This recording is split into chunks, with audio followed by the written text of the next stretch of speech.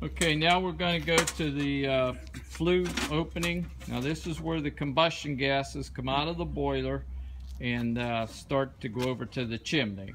This is an 8-inch. On the K6, your flue opening is 8-inch. Okay, now keep in mind everybody's flue is different. Everybody's install is different. You install this to what your installation is required. I mean, like I said, everybody's different. Not everyone's the same. So here we're just doing a quick, simple mock, or to demonstrate how we do it here at Keystoker.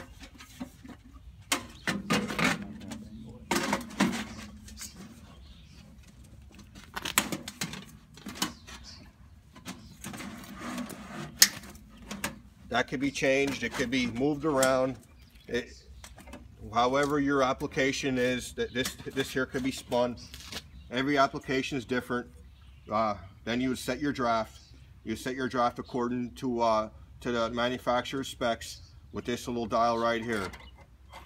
We like to set them at -2, and that's usually generally where you want to have it, and that's usually where you get a nice clean burn with your coal. But in order to get your draft correct, you gotta make sure you adjust this here this weight accordingly to get your negative draft. You never want a positive draft. You always want a negative draft. Okay, and the scale, here's your numbers here, and there's your crimp mark that corresponds with that setting. So if you move it out there by that crimp mark and clamp it down, you're at 0.02 inches of water draft.